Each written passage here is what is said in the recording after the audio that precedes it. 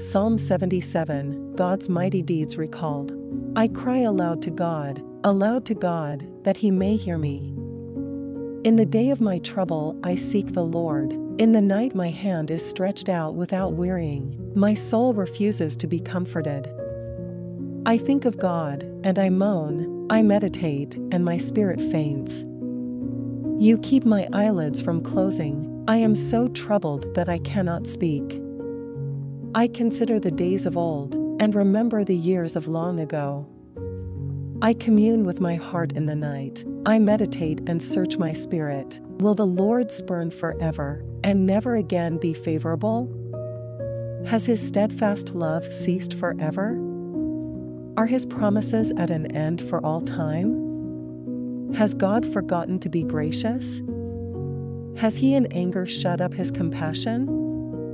And I say, it is my grief, that the right hand of the Most High has changed. I will call to mind the deeds of the Lord. I will remember your wonders of old. I will meditate on all your work, and muse on your mighty deeds. Your way, O God, is holy. What God is so great as our God? You are the God who works wonders. You have displayed your might among the peoples. With your strong arm you redeemed your people, the descendants of Jacob and Joseph. When the waters saw you, O God, when the waters saw you, they were afraid, the very deep trembled.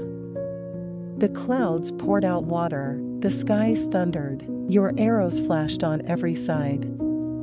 The crash of your thunder was in the whirlwind, your lightnings lit up the world, the earth trembled and shook. Your way was through the sea, your path, through the mighty waters, yet your footprints were unseen.